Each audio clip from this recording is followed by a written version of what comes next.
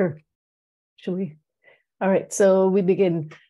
Thank you so much, everybody, for coming, logging in, morning on the East Coast and afternoon in Lebanon. My name is Nasreen Salti. I am the faculty advisor of the Princeton Bobst-AUB Collaborative Initiative, and I have the honor of presenting this event to you today. I want to start first by saying a few words about the Collaborative Initiative. This is a joint effort by the Bobst Center at Princeton University and the Faculty of Arts and Sciences at AUB. And the goal of this initiative is to promote studies relating to the Middle East in order to advance the causes of peace, mutual understanding, and justice. And it's a unique collaboration in that it seeks to leverage both institutions' intellectual capital and mutual interests to raise awareness about the politics of transformation in the Middle East and North Africa. It's directed by the fantastic Professor Amani Jamal, who's been a mentor and a pillar of support for me and for AUB in general, and who's also the Dean of the School of Public and International Affairs. And the sorts of projects that the initiative supports vary, and they include conversations like the one that we're about to start today, conferences, workshops, visiting professorships, public lectures, student exchanges, and you can check out our upcoming events by going to the initiative page on the Bobst Center website, the Princeton University site, and the AUB site also has a website under construction, so hopefully soon we'll be posting our future events. I'll put a link to that in the chat box so you can check out our future events. None of these events would have been possible without the tireless and always smiling support of Christy Govantis at Princeton and Lara Keshishan at AUB, and they are a fantastic team to work with. I couldn't wish for a better support than these two.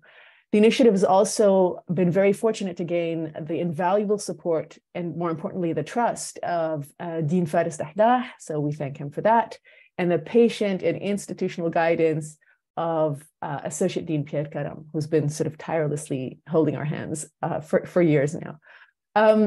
And so to leverage both institutions' intellectual capital, we're also very happy to start collaborating with other centers at AUB, including the Beirut Urban Lab, the Global Engagement Initiative, and there would like to acknowledge and thank Rami Khouri and Tanya Haddad, the co-directors, for their continued support of our initiative and involvement with it.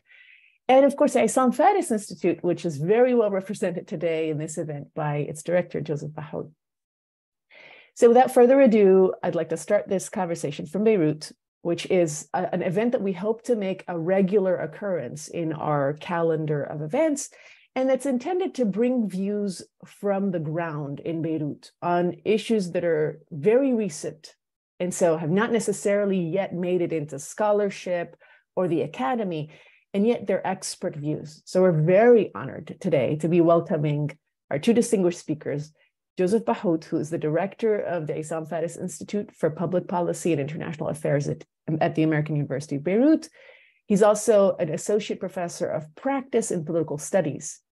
Prior to that, he'd been a visiting, then non-resident senior scholar at the Carnegie Endowment's Middle East program in Washington, D.C. He'd been professor of Middle East politics at Sciences Po in Paris and served as permanent consultant for the Policy Planning Unit, which is a Centre d'Analyse de Prévision et de Stratégie, CAPS, at the French Ministry of Foreign Affairs. Bahout is a graduate of the Department of Economics at AUB, which was where I am normally housed. And after that, he got a diploma in international relations from the Institut d'études politiques de Paris at Sciences Po, and then a PhD in political science at the same institution. He's a fellow of the Geneva Center for Security Policy. It has been a fellow of the Crown Center for Middle Eastern Studies at Brandeis University. He's also the author of 2 books on Syria's business community and its political outlook in 1994, and on Lebanon's political reconstruction in 1998. And I'm also joined today by the very distinguished Dr. Salam Fayyad, who is an economist and former prime minister of the Palestinian Authority and was at the International Monetary Fund between 1987 and 2001. His tenure included serving as IMF resident representative in the West Bank and Gaza Strip between 1996 and 2001. He then served as manager of the Arab Bank in Palestine, and in June 2002 was named Minister of Finance of the Palestinian Authority. In June 2007, he was appointed as Prime Minister, a position he held until he stepped down in June 2013. And shortly thereafter, he founded Future for Palestine, a nonprofit development foundation. Currently, Dr. Fayyad is a visiting senior scholar and lecturer in public policy at the Princeton School of Public and International Affairs. He's also a distinguished statesman with the Atlantic Council's Brent Scowcroft Center on International Security and a distinguished fellow at the Brookings Institution. Dr. Fayyad also is a graduate of the AUB Economics Department and actually of AUB. I'm not going to claim that he's from my department. An MBA from St. Edward's University and a PhD in economics from the University of Texas at Austin. Now, anyone in the event that has a question for either of our speakers, please feel free to post that in the Q&A window that is available on Zoom. Please know that the session is recorded. And with that, I'll hand it over to Professor Amani Jamal, who will be moderating this event. Thank you. Thank you so much, Nisreen, for that wonderful introduction. And I want to thank all of you for joining us this morning on the East Coast, afternoon in the Middle East. It's a real true honor to have my colleagues, Joseph Bahout and Salam Fayyad, with us on this wonderful event and to hold this really timely conversation. So I'm going to jump in with the first question, if I may. Both of you are experts of regional politics. Both of you have navigated regional politics and analyzed how regional developments affect different countries in the region. So I'll start with the new Saudi Arabia-Iranian rapprochement between the two countries. And I want to sort of get your insights on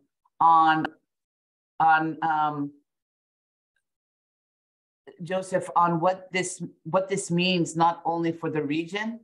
What does it mean for other regional countries, Lebanon in particular, but what does it mean for also the configuration of other alliances? And the way we're structuring this conversation is that, Joseph, you will jump in and Salam will sort of respond in conversation with you. Hey, thank you, first of all. Thank you very much, dear Amani, and for hosting and organizing this. And thank you for your tremendous effort in putting up all this venture, the Bobst engagement, this collaboration with AUB. And I'm very happy to be the first, let's say, the first product of that in this webinar today. Thank you, Nisreen, for your introduction, and to the entire team with you, Christy, Lara, and everyone. Of course, I'm honored to be also with Dr. Fayyad today. To answer your question, so we're focusing now in this first question on this kind of unexpected and surprising, at least in its space, deal or rapprochement between Saudi Arabia and Iran. Nisreen was talking about current affairs that are not yet in the academic field or not enough studied or analyzed. I should say that we are all surprised, first of all, by the occurrence of what happened, but mainly also by the depth and rapidity of what is happening. I mean, since the first encounter in Beijing, or at least the announcement in Beijing between the Saudi and the Iranian envoy, things have been going very fast. Just to give you an idea, it's been less than 1 month, and today, now a few minutes from now, the Saudi foreign minister just landed in Damascus and is now sitting with President Assad in the palace in Damascus.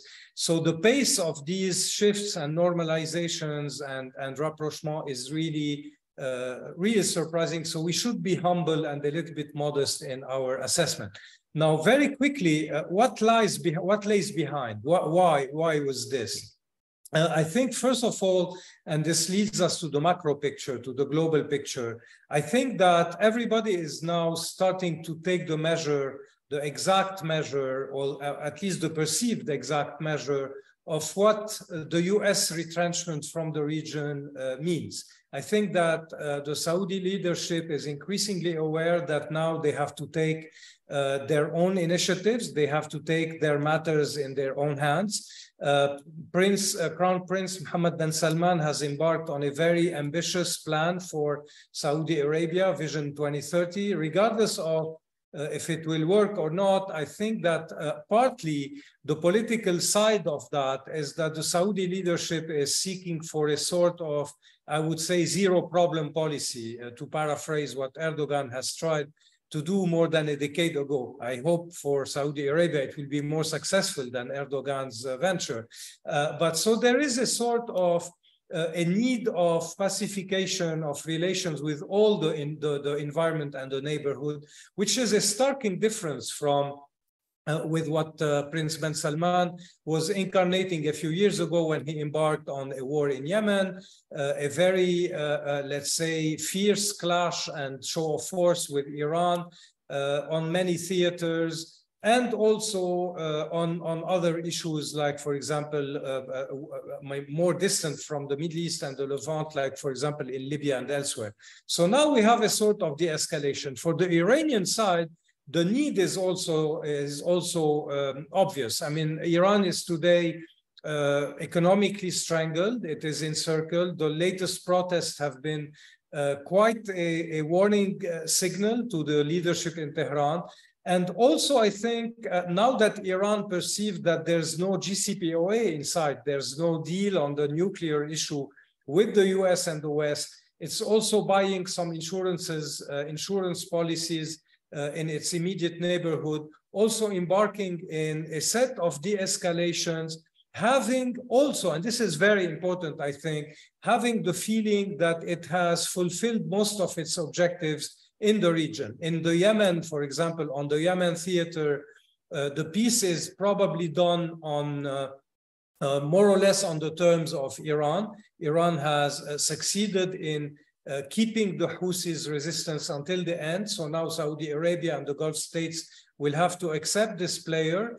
In Iraq, Iran is sharing predominance with the US. In Syria, it has saved Assad and now probably forcing normalization of the regime with the Arab neighborhood. And in Lebanon, it has won. The big question, and it will bring us to Lebanon, and I'll stop at there, is for Iran what to do with this victory, or what to do with these small victories. And to do something meaningful, probably Iran thinks that it has to normalize gradually or rapidly with its Arab neighborhood and with Saudi Arabia first and foremost. This is why I think the convergence of both parties is very interesting. Both have now a vested interest in de-escalating, in finding ways to coexist together more or less peacefully. It doesn't mean that the rift is over. It doesn't mean that the competition is over, but it means that now there is a new way to organize this competition, probably to organize a sort of competitive coexistence, I would say, between Iran and Saudi Arabia and the rest of the Arab family on theaters that remain to be analyzed. And here we'll get back maybe later to Lebanon. These theaters are Yemen, of course, Iraq probably, Syria most probably, and Lebanon cannot escape that given the way and interest, the way of Hezbollah and Iran and the interest of the Gulf and Saudi Arabia. Remains to see how deep this understanding will reach the lateral theaters, but at least now on the bilateral level between Saudi Arabia and Iran, things are going very fast and very deep. Today, for example, and I'll end there, we had the, let's say, the reciprocal acceptance by King Salman and by President Raisi in Iran to visit Riyadh and Tehran in the months to come soon after Ramadan. It gives you an idea of the tremendous pace and magnitude of this rapprochement. If it holds, I think that we can say it without grandiloquence and without exaggeration. It will be a huge game changer in the region for the decades to come. Thank you, Joseph. I'm going to turn it over to Dr. Salam, but I want to, Dr. Salam, I wanted you to, you're going to respond to Joseph. I'm curious about just 2 points, and please feel free to include your own points. Is Iran victorious in the region? And I hope we also bring in the Palestinian theater as well as a theater that might have been affected by this with the Abrahamic Accords and whatnot. But Dr. Salam. Okay. Thank you very much. Thank you for the opportunity to be with you all on this day, Ramadan Kareem, everybody. Thank you, Nasri, for the warm introduction. And as a matter of fact, I agree with all that you said about the importance of this initiative, the Bobst-AUB Collaborative Initiative. And I will add one more thing that especially means something to me. It's a bridge between a home of mine some 50 years ago and my current home at Princeton. Let me say I'm happy with where I am, but I'm envious of where you are. Those were good old days rather to where we are now, although 70s, 80s, 90s were very difficult periods, especially 70s, 80s for Lebanon. One thing that Dr. Bahout said that caught my attention, as a matter of fact, and I want to underscore, which is the importance of being modest in terms of how much we might want to expect out of this important rapprochement. It is very significant. There's no question about that. And it reminds me of those long civil war years in Lebanon, particularly early on, when anytime something of the diplomatic nature happens, a meeting, a phone call, or something like that, everybody would be speculating that was going to be to bring about an end to the war and bright future for Lebanon and everything else. There was a lot of that. Conditions now are a lot more complex and complicated than they were then. Then they lent themselves to some kind of reasonable assessment here and there about a better tomorrow somehow. The region now has been engulfed in conflict for a long period of time, fracture more so than harmony, a lot more so than harmony. Which brings me to the second point that I agree with Dr. Bahout on, in addition to the need for us to be measured and modest in terms of what might be expected of this rapprochement, notwithstanding its huge significance, which is how sustainable this is. Is this going to be sustainable? And the answer to this actually lies in something which you also highlighted. It depends on the extent to which it responds to the longer term needs of the principals to this rapprochement. Saudi Arabia on the one hand, and generally on the one hand, and Iran on the other. We can, based on what we know about what Iranian policy is, what pronouncements are, what experts who are close to the regime have been saying all along, what they really wanted from the Arab world was to work out an arrangement whereby American security presence is done with. That's what they say, that's what they intimate, and all.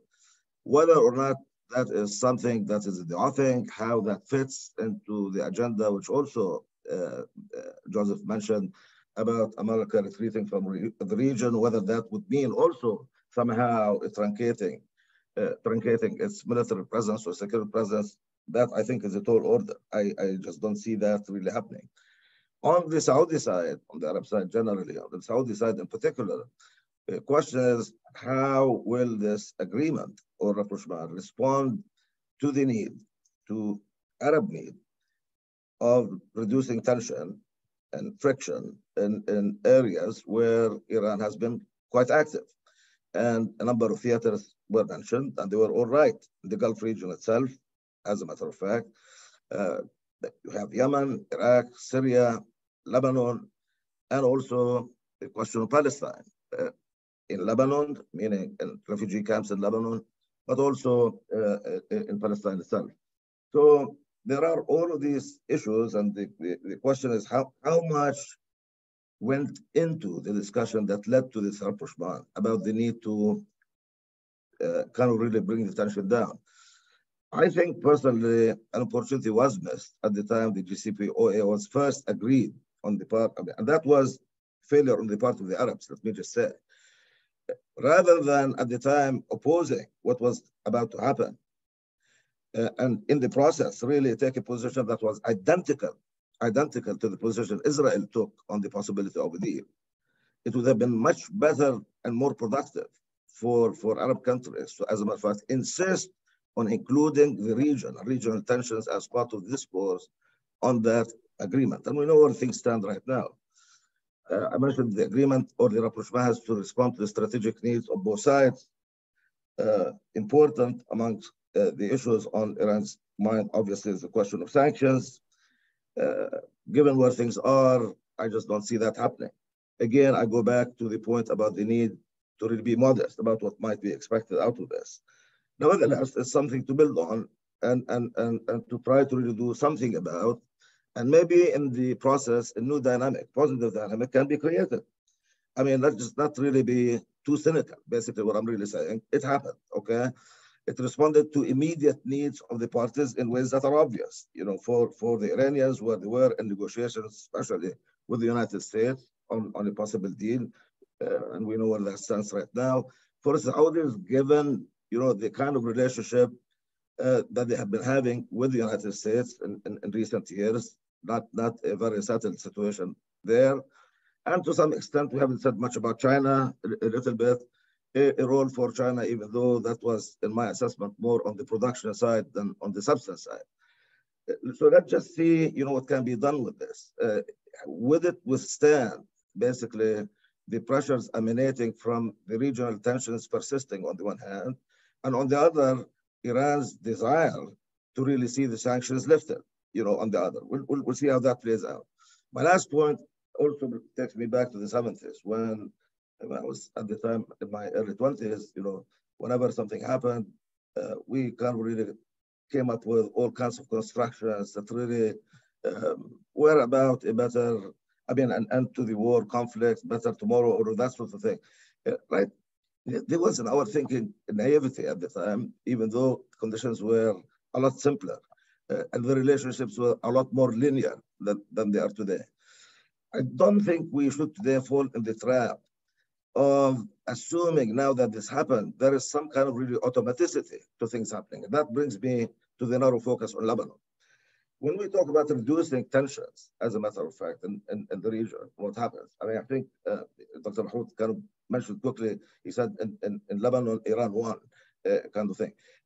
When we really look at Lebanon, basically where things stand, if the situation there, politically speaking, is going to settle in a better place relative where it has been for past many years right now, it seems to me Lebanon has to compete, you know, with other potential beneficiaries from this rapprochement.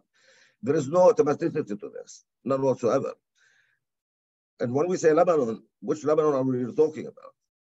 I mean, we say, you know, one thing that really actually a salient feature of the region, when we say Iran and the Arabs. Iran is one country. Arab countries, there are all kinds of rivalries. Now, Saudi Arabia is in the forefront. But I think at some point this has to really be sorted out. I mean, I hope there will be some kind of really pan-Arab consensus on how to deal with these issues. But it seems to me Lebanon does have to compete for the attention of the principals here. But which Lebanon and what kind of agenda on the basis of which might Lebanon, you know, approach this in order for it to position itself to compete effectively. Alongside with that, I think Lebanon should really focus, and this is really an important thing, on trying to really get the country out of the trouble it is in right now. The fact that there has been failure in electing president is one, but most importantly, I think, the dreadful socio-economic conditions in Lebanon. This is not really something that's anyone who really has some kind of idea as to how to move there, maybe take advantage of this rapprochement in some way to really help bring out better conditions in Lebanon, which is a tall order, there's no question. That might be an agenda that Lebanese can really agree on. But it seems to me they really have to come up with some kind of really internal consensus on how to position themselves effectively to compete. It seems to me from point of view Iran, you know, Saudi Arabia, Yemen is more important, if I may say that, you know, so like on the face of it. Can Lebanon compete?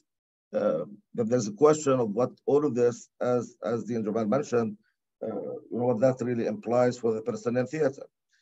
Any implications, possibly a time of rising tensions in Palestinian refugee camps in Lebanon. This has always been a significant issue in internal Lebanese politics, as well as, you know, the broader question of Palestine.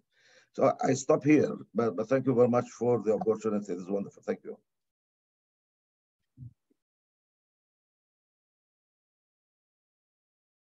Absolutely, and thank you so much for that. And so to the next round, on that, building on the specific ramifications or consequences for Lebanon, Joseph, Salam talked about a lot of different issues on the table in terms of leadership, in terms of the economic situation, in terms of, you had also sort of wanted to talk a little bit about the upcoming presidential elections. So if we wanted to sort of think about the theater in Lebanon, we know that both Iran and Saudi Arabia have a direct arm, if you may, in Lebanon.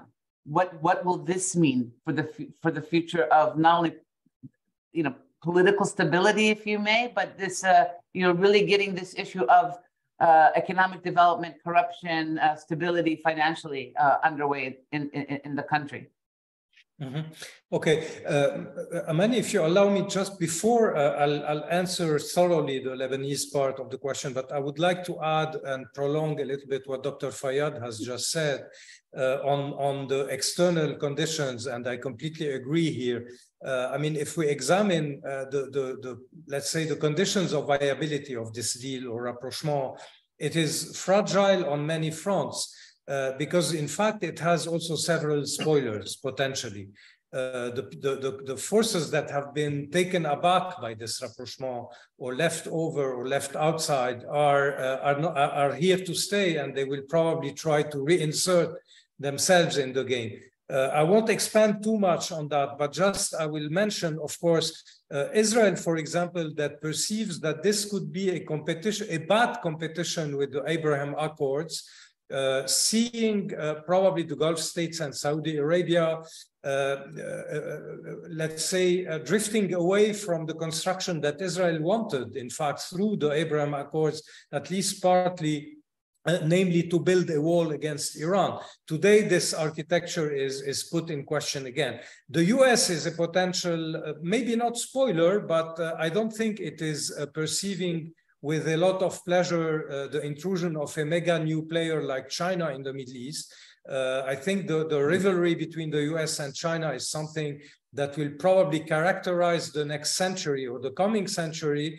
Washington was not expecting China as a political, diplomatic, potent player in the region. It was accepting its technological and economic inroads in the region, but now it has to confront something of a much different nature. And on that note, a very small idea also on China. China is taking a huge risk here because China has, in fact, take the bet of underwriting such a rapprochement and becoming a big player in a chessboard that it's not very much used to. This is a lot of heavy lifting to do.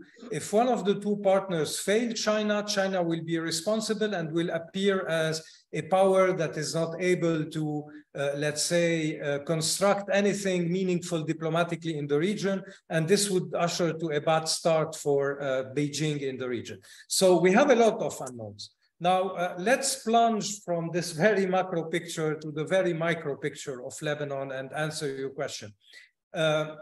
First, when the agreement was signed in Beijing between between the two representatives of Saudi Arabia and Iran, the feeling in Lebanon was that, or the feeling with Lebanese experts was that Lebanon would probably be the last wagon in the train. Yemen would be first, maybe Iraq, then Syria, but if anything, this will reach out Lebanon one day. In fact, today, it's not exactly the case. We can feel that the consequences for Lebanon are already felt here. Now, they are felt as a climate, but we still don't know if something in the political equation have changed. Now, like always, and probably Dr. Fayyad here will smile because it will remind him of things in the past, the Lebanese were very quick in thinking that they were the core of the issue.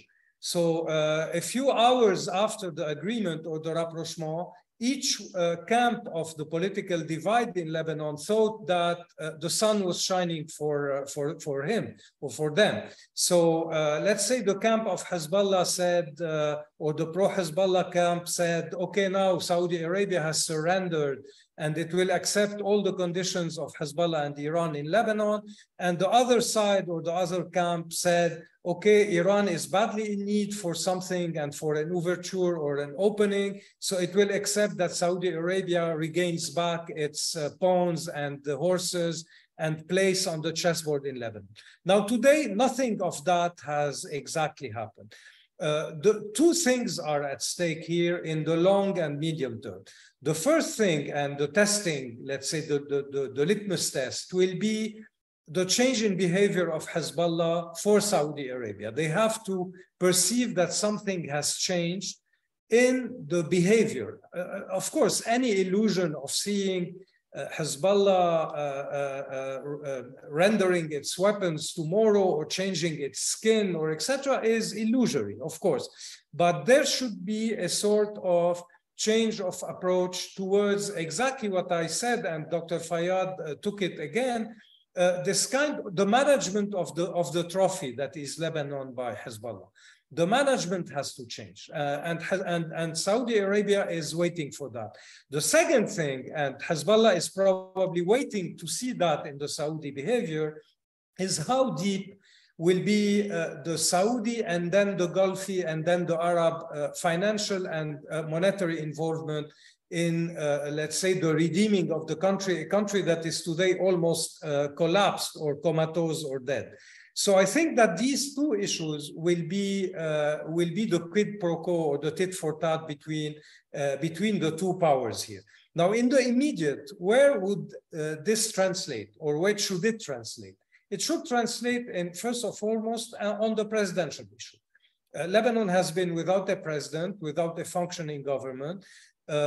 Before the Saudi Iranian rapprochement, France was trying to play a role by bridging, let's say, the gap between the stakeholders in the region and by conveying messages between the many parties, mainly between the Saudis and Hezbollah, between the Americans and the Iranians through Hezbollah, etc., etc. Now that this direct channel is established, I mean, the picture of Minister Ben Farhan and Minister Ben Abdullahian a week ago sitting together for 24 hours, I think that very frankly, I can't imagine that Lebanon has not been evoked by the two ministers. It means that, in fact, the third parties today and the role of third parties is seriously diminished. Probably they will exchange messages directly between each other. Remains to be seen if the candidate that Hezbollah is today openly supporting, mainly in Lebanon, Sulaiman Frangieh, will accept to, let's say, get out of the race and accept that he can't be elected because the rapprochement is going towards a candidate that is more, let's say, a consensual candidate, someone that is accepted by all parties. This is one question. The second question that the Saudis have very frankly and openly put on the table in Paris and with the Iranian, let's say, interlocutors, is that it's not anymore a question of persons, a question of figures, a question of choices. And here, and probably Dr. Fayyad knows more about that, we have to take into account and to really acknowledge and let's say to measure the importance of a very important shift in the Saudi behavior lately. It has been very clearly expressed by the Minister of Finance of Saudi Arabia in Davos a few months ago, when he said, and he repeated it to President Sisi lately, Saudi Arabia is not anymore here to give free lunches to anyone. So every penny that will be put in the salvation of Lebanon, in that case, or other countries, Palestinian Authority, maybe at one point, will have to be very carefully vetted. This money will have to be given in the framework of a very solid roadmap I won't say of reform and let's say better governance, but at least in terms of financial viability and feasibility. And here I think the problem of the governance in Lebanon becomes entire and complete, as Dr. Salam has said. I think that beyond the President of the Republic, beyond probably the next Prime Minister, maybe also beyond the next governor of the central bank, what the Saudis would like to see, and this is where Hezbollah will be to attest, is a very different way of doing things, of governing things, of planning things, of implementing things. It will be the case in Lebanon. I think it will be the case in Syria and probably elsewhere.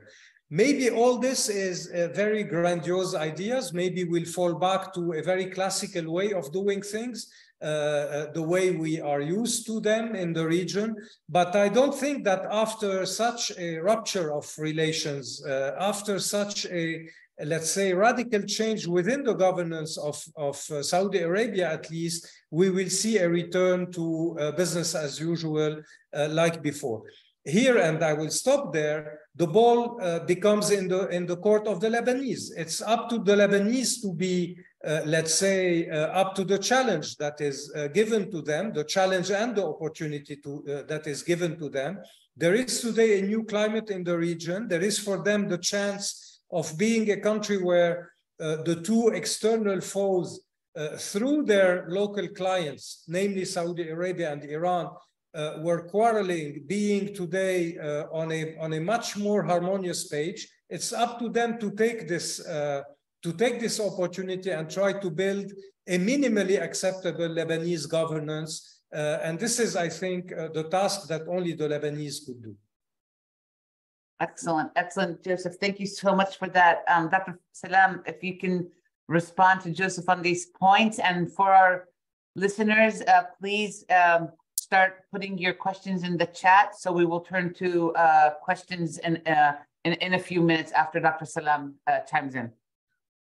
Yeah, let me take advantage of this opportunity to go back to something you mentioned quickly in the early round about maybe possible bone of contention being Abraham Accords, what the implications are of a deal like this. There could be some, but it's one of many things, as a matter of fact, because when we say Saudi Arabia did this with Iran, but Saudi Arabia has strong ties with other important Arab players who are already there in those agreements. So it's not going to really be something in the nature of an abrupt, I guess, issue, but more like how to really deal with what has happened so far. I mean, a lot of adjustments have to take place in the same vein that Dr. Bahout mentioned about Hezbollah. The fact of the matter is, we all know, basically, Hezbollah, the kind of platform it stands on when it comes, for example, Saudi Arabia.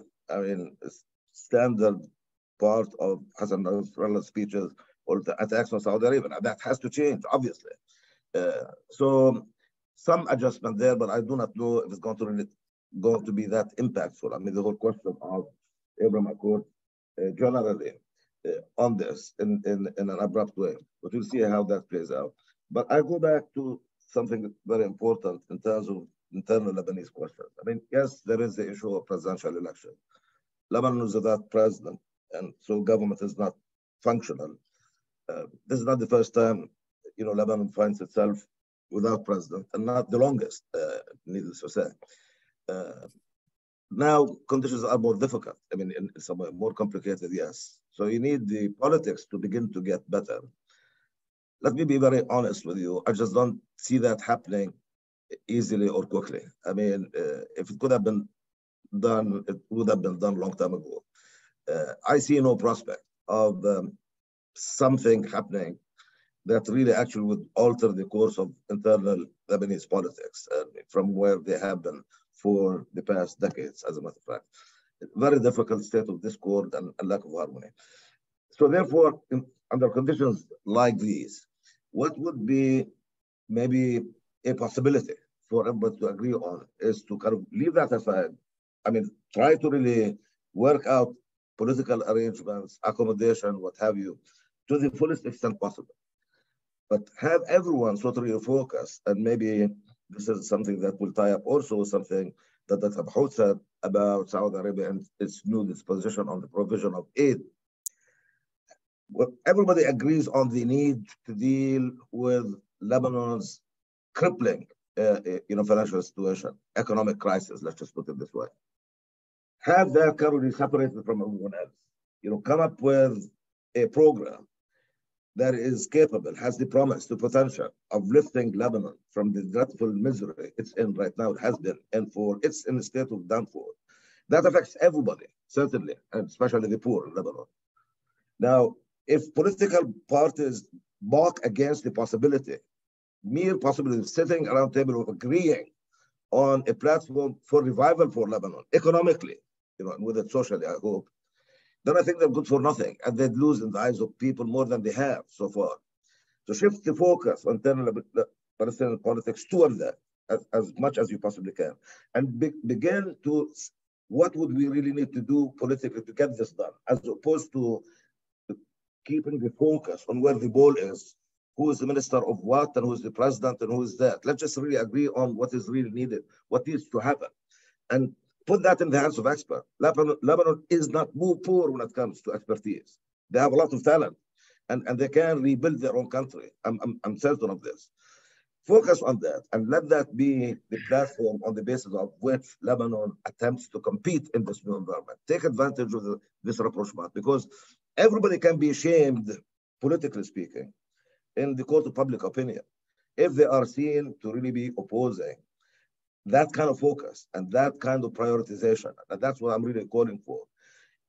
Should that happen, then that would respond not only to the need, which I see as welcome, a development, by the way, on the part of Saudi Arabia to actually not be the source of unconditional funding, no matter what happens, we just give you the money because we like you, kind of thing. Or we have, we place political bets on you, which they have done in Lebanon, and, along with other places for way too long. I think that's a welcome shift in the position of Saudi Arabia. That's not something to be feared, it's to be encouraged and welcome. And against the backdrop of that, the expectations in the international community generally and donors generally for there to be some assurance as to prospect of there being light at the end of this long tunnel, that really takes us back to square one, which is the need for Lebanon to come up to forge agreement on a program, technocratically speaking, that's capable of addressing the socioeconomic needs, the devastating financial crisis, economic crisis the country faces right now. This may sound mundane, but that's what we can work with, and that really happens to be the most compelling agenda item from the point of view of people. Try to respond to what really people would want to say. Politics will, I think, over time get fixed, but to keep the focus there on who is running, who's not running, or if the focus is entirely, for example, out with the rapprochement on maybe solving the presidential issue, then what? So let's just say, the current logjam is resolved, and there is a president. If there is no, intra-Lebanese consensus on an agenda for what is really required to lift this country from the problems it's facing, then that's really not going to really last too long. Lebanon didn't have president before the vacuum that we have right now, and it was really going down the tube with that president at the helm. So resolving that, it may appear to be responding to a pressing need right now, but the day after, we'll go back to where we are unless the focus shifts dramatically in the direction of addressing the needs of people right now, here and now.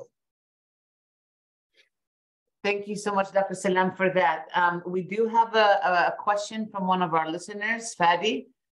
Fadi asks, are we still waiting for the Turkish elections before having a clear picture of the fate of possible deal in the northern part of Syria? In case a deal takes place, how long are the Turkish forces expected to withdraw, or when will the Turkish forces withdraw across the border in the north? Joseph, I'm going to hand it to you then to Dr. Salam. Okay, actually, we haven't tackled at all Syria and Turkey, so I will very quickly answer this question. I mean, we know that Assad now has put a condition on a meeting with President Erdogan, which is in fact to meet him after election if he is re-elected. Now, this could change maybe if there's a strong Russian pressure on President Assad, on Bashar al-Assad. But since we are talking about that, I would take this opportunity to add something to the, let's say, to the Lebanese equation, since it's in the headline of the webinar, Amani, which is Syria and the normalization towards Syria. I think this will be very, it's a very difficult question to integrate in the Lebanese equation, let's say. Many would think that the Saudi or the Arab opening towards Bashar al-Assad today, I mean, now it is completely crowned by the Syrian rapprochement. We could have been skeptical only 2 or 3 months ago when the Emiratis were opening up and everybody was saying Saudi Arabia wouldn't do it. Now it's done at the time now we are speaking. And I think that Minister Faisal bin Farhan has extended an invitation to Bashar al-Assad to visit Riyadh soon after Ramadan. So things are going fast. The question is, will Syria be back again to the classical role it used to play in Lebanon, namely being the power broker in the country in the name of the Arab community? I think this is a very big question. I wouldn't like to believe it's possible, but even if I stay, let's say, lucid, rational, and cold-blooded in my analysis, I see many reasons that could exclude this. One is, I think this new Saudi behavior, this new Saudi philosophy of compartmentalizing the files. So it is talking to Syria today about problems regarding Syria and Syria's relation with its environment, mainly in the case of Saudi Arabia, issues having to do with drug smuggling and certain other issues.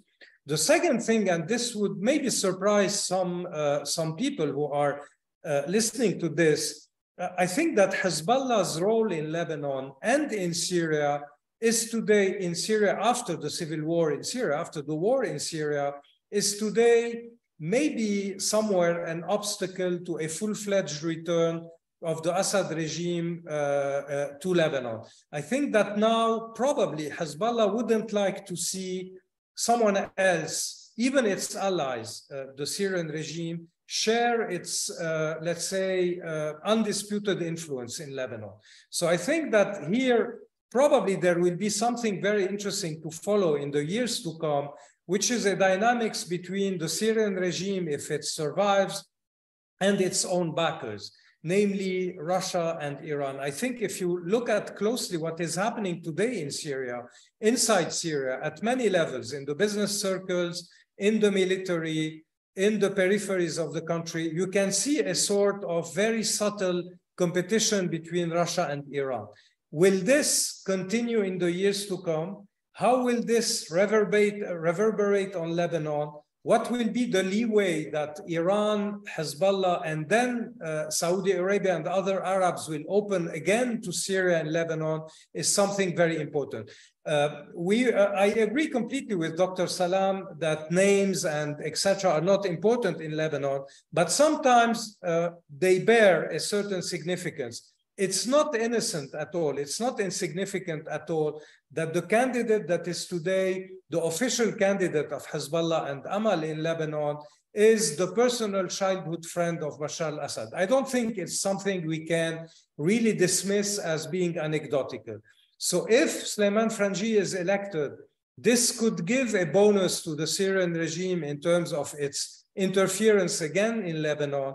And if Sulaiman Frangi is not elected, it doesn't mean that Syria's role in Lebanon is cancelled and completely null, but it means that it has become a little bit more difficult for Syria probably to dictate certain small and detailed issues in the governance of this country. All this is completely hypothetical and in questions, but I think that these dynamics are going very quickly and very fast, and we have to watch them and monitor them with a lot of care and with a lot of caution. Thank you so much, Joseph. Dr. Salam, would you like to chime in on that question? On the question of Turkey and Iran, generally speaking, I mean, I think that underscores the importance for there to be rapprochement within the Arab world to begin with. These are countries that really have demonstrated an act for wishing to spread their wings wide and throw their weight around. And that happens, when the region is, I mean, I'm talking about Arab world, is in the state of discord on so many issues. And so, question of Lebanon, Syria's role historically and all of that is actually can be seen through the prism of that. I mean, this whole notion of interventionism and meddling in other countries' internal affairs and all of that. Throughout history, we've seen evidence of it. I think a way has to be found, some kind of really code of conduct, some kind of really arrangement whereby this is minimized. Lebanon has been theater for that for a very long period of time, long before the emergence of Hezbollah, and it has having evolved into the kind of standalone entity in and of itself, as a matter of fact. And in terms of really the power relations and weight relative to Syria, even in Lebanon, look at where it is today compared to the way things were early on. So these issues have to really be revisited at some point. I hope the arrangement with Iran, the rapprochement with Iran, will be an opportunity for this kind of soul searching within the Arab world to really try to reduce rivalries, to manage them in a better way than has happened so far. The needs of those countries have to also be recognized. And all the while, we're forgetting about, major challenge that's really facing us in terms of the continued Israeli occupation of Arab territory. And that keeps on getting marginalized and more with each passing day. So I hope all of this would kind of really point us in that direction in some way. Again, I agree. Obviously, it names better in this particular case. It's not happenstance. Let's see what happens. I mean, I'll be very happy if, in fact, the logjam on the parliament would actually have a quorum and elect the president tomorrow. But that president, I think, whoever he may be, should actually really try to focus the country's attention on that. Change the conversation in Lebanon. That's what's really required. Change the conversation and make it really responsive to the needs of people as much as possible, as opposed to these bigger issues. Excellent. And so we're really approaching time. I think I have 2 more minutes. And in the spirit of a very, very timely and fascinating discussion that we're having, I'm going to give each of you a minute, and forgive me, to maybe answer one of the questions that's coming from Rabih. And I'm sorry that we cannot get to all the questions. They just all came in the last 3 minutes, and we have to stop at the top of the hour. In Lebanon, when I teach on Lebanon, I always say that almost every single conflict in the region has played out in the state of Lebanon. It's sort of like the microcosm of the regional politics. Do any analysts, and with your expertise, see this as this alliance or this rapprochement as a way, not alliance, rapprochement as a way of mitigating the Sunni-Shia divide? Will it play out ideologically?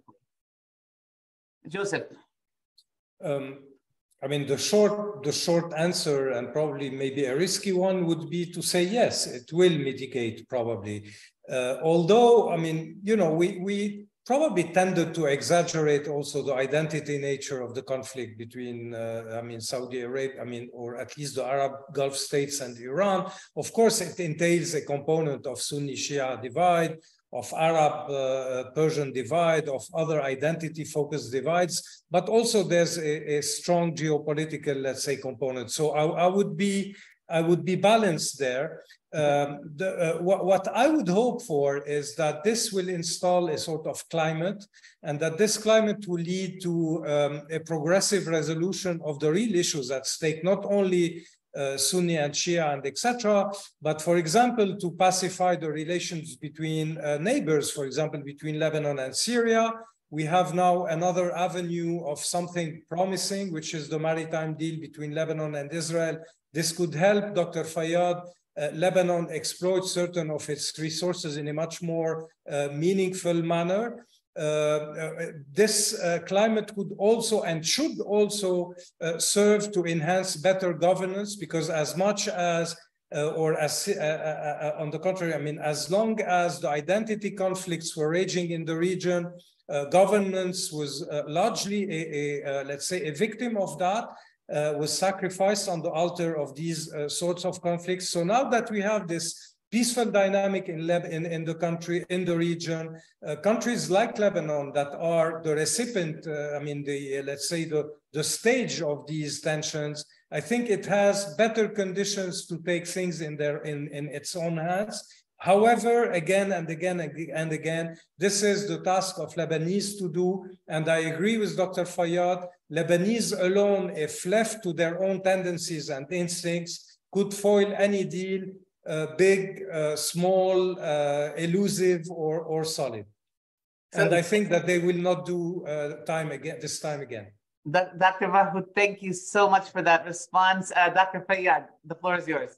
Yeah, I have an issue with interventionists generally, regardless of who does it, to be honest with you. I mean, the most flagrant of all, of course, is Israel, what it has done. But a lot of focus, particularly against the backdrop of the confrontation between the West, led by the United States on the one hand, and Iran on the other.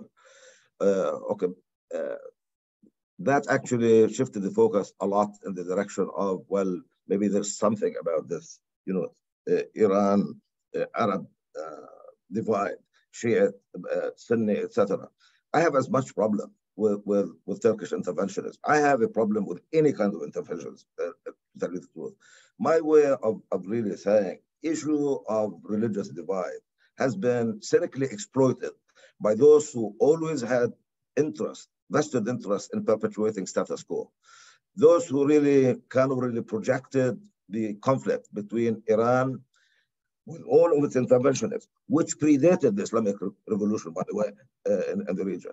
But certainly, became one on intervention really on steroids after that. There's no question, particularly in recent decades. There is no issue.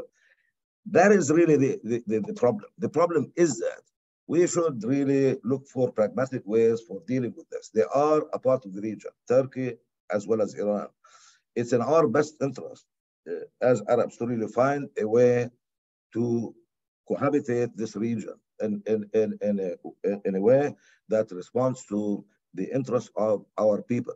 This whole notion about Sunni, Shiite, this, that, the other thing, these divides, identity issues were exploited by those interested in perpetuating status quo. Iranians come to the table, I mean, we're kind of used to complaining and saying we're the victim and all of that sort of thing. And competing for whose narrative is actually superior to the other when it comes to victimhood. Each side, has a long litany of reasons why they should be unhappy with the other. We should really recognize that. But to really think that the underlying cause of this is this competition between Shiite Islam and Sunni Islam is grotesquely out of place, to be honest with you. And it's time to really set it aside and really deal with Iran as a country. Forget about this business of Shiite, Sunni, and all of that. It just simply doesn't help. Thank you. Thank you so much, Dr. Salam Fayyad. Thank you again, Dr. Joseph Bahout. This has been a very enlightening and timely conversation. Really fascinating. It was recorded, so we'll have it on our website. And we hope that all our listeners will continue to follow our Conversations from Beirut series. I want to thank my colleague, Dr. Nasrina Salti, who is an enormous force behind the initiative at the American University of Beirut, and then Christy Gavantis and Lara Kashishian also for their outstanding work. Again, thank you, Dr. Joseph. Thank you, Dr. Salam. We look forward to continuing these conversations. And till next time, thank you. Thank you. Thank you very much. Thank you very much. It was a pleasure. Thank you. Thanks.